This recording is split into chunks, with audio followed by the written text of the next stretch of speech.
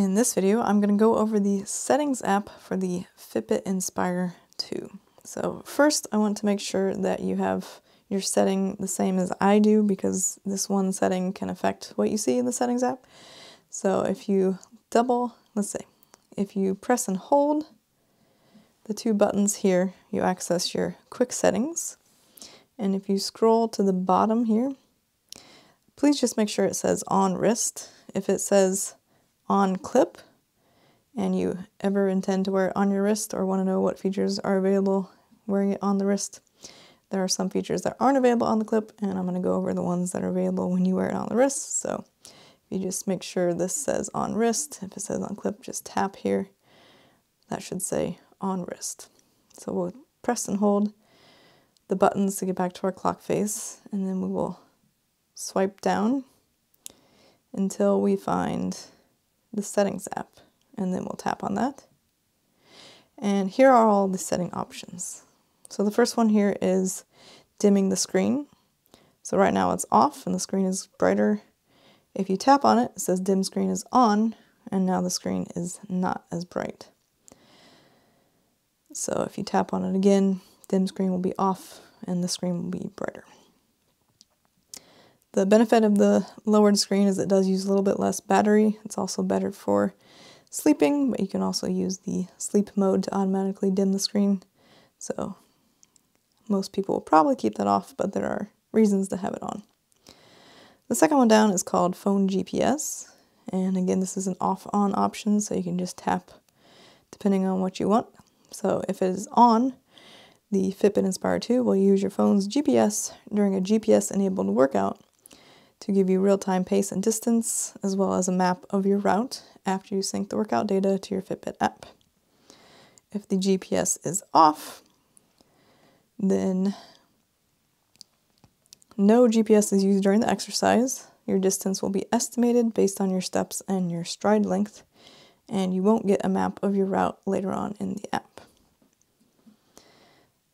The third one down, as long as you have the on-wrist thing enabled in the quick settings, should be heart rate, which is another on-off.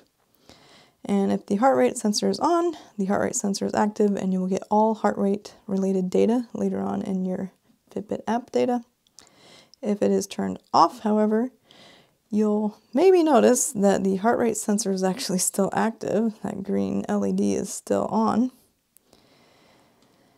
but you won't actually get any heart rate related data in the Fitbit app. So I'm not really sure why exactly Fitbit keeps the heart rate on. Even if you turn it off, they must have a reason, but I'm not exactly sure what it is. If you really want to save battery by turning off heart rate, the only thing I can suggest is going back to that quick setting and turning it on clip instead of on wrist, but you will lose out active zone minutes, sleep stages, and other things related to heart rate data. So just do know that if heart rate is off, you still will see that green LED at times. So the next one down is called DND, or Do Not Disturb. And if you tap on that here, it actually takes you to two different options. So Do Not Disturb can be turned on or off. This is also available in the quick settings. If it's turned on, you will receive a vibration feedback when you get a phone notification for apps that you've allowed in your Fitbit app to notify you on your Fitbit as well. If it is off, you won't receive a vibration feedback when you get a notification. Now there's a second setting here that's called exercise notifications. And you can't change that if Do Not Disturb is off. But if Do Not Disturb is on, you can actually change exercise notifications to off. So essentially, you're saying, I want to receive all phone notifications except for if I'm in the middle of an exercise. I don't want to be disturbed. So that's up to you. I probably just keep those on and turn off Do Not Disturb for now. So to get out of this section, you just press the side button. And now we're back to the settings. So scrolling down one more, we have what's called the sleep mode. If we tap on that, the top thing says sleep mode, and this is an on or off thing. So when it's on, it does three things. The first thing is it dims the screen, so you'll probably notice when it's off, the screen is brighter. I turn it on, the screen gets dimmer, so it automatically dims the screen. It also disables the screen wake feature, which means if you do the little wrist flip to activate the screen, that won't work. So that's good when you're sleeping. If you toss and turn a lot or somewhat, the screen won't come on just because you flipped over in bed. And the last thing is it actually automatically turns on do not disturb, so you won't get any notifications during sleep, so that's good. So the next thing here is there's a schedule. So you can have a sleep mode schedule off, so you always have to manually turn on sleep mode, or you can tap it to turn on. And then the next thing down here is called sleep interval. So the idea here is you can tap, let me bring it back up, tap. Let me actually go back and turn off sleep mode, so this is a little brighter for you to see. So you can change the schedule while sleep mode is off. And let's go back down to the sleep interval, tap on this, and it gives you a start time and an end time. And all you have to do is tap on one, so let's tap on starts, and then you choose the hour. So let's say you want to go to bed at 10:30 p.m. or so, then you can select the 10 hour, then you have to tap on this. And then we said 10:30, so scroll all the way to 30. There we go, then we tap on that. And then you can choose AM or PM, so this is sleep start time, so I'm going to choose PM. So now it says starts 10:30 p.m. You can also choose your end time, so let's tap here. Let's say we want to wake up at 7 a.m., so we'll say 7, and tap, and AM. So now we have starts at 10:30 p.m., ends at 7 a.m. Now we can press the button to go back, and now we have that sleep interval, 10:30 p.m. to 7 a.m. So when schedule is on, the sleep mode will automatically turn on at your scheduled start time and automatically turn off at your scheduled end time.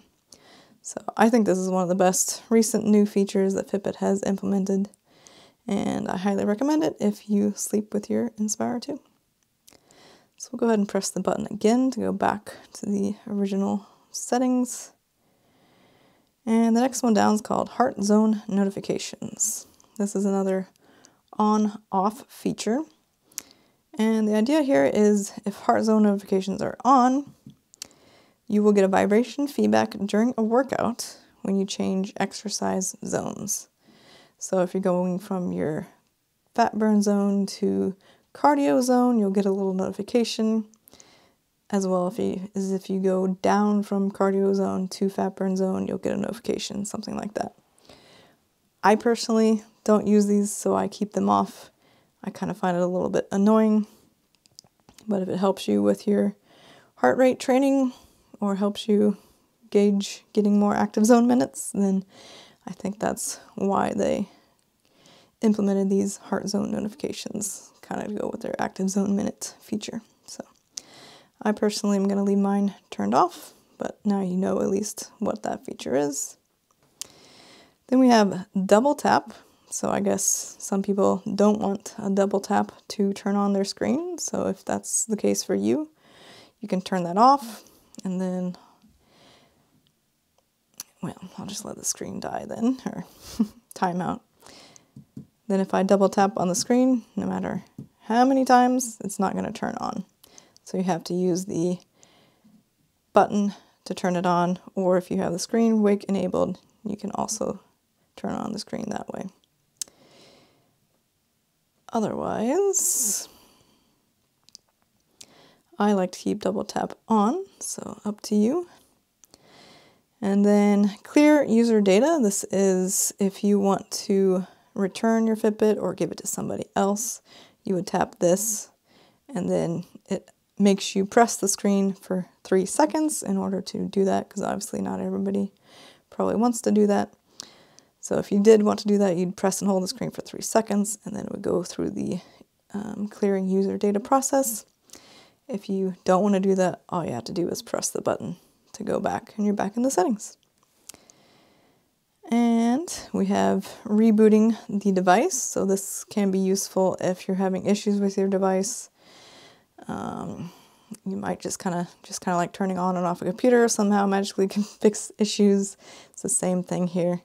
So the idea is you would tap there, and then you're prompted to press the screen for 3 seconds. This time I actually will go ahead and show you what that looks like.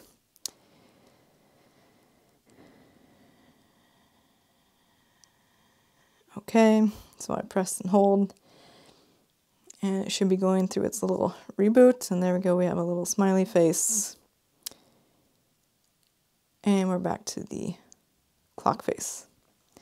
So that's a simple reboot. If you're having any issues, that's always a good first step to troubleshoot. Doesn't fix all issues, but is a good first step. So then finally the last thing here is device info. If you tap on it, it can tell you your activation date, so the day you paired this with your phone. This is helpful for your warranty start date if you need to reach out to customer service. There's also the firmware version and a whole bunch of regulatory information you probably don't even care about. So that is the entire full settings on the Fitbit Inspire 2. I hope this helped you. If it did, please give it a thumbs up down below, as it really helps this video and my channel. And consider subscribing if you want to see more Fitbit Inspire 2 how-to videos. Thanks so much for watching, and I'll see you in my next video.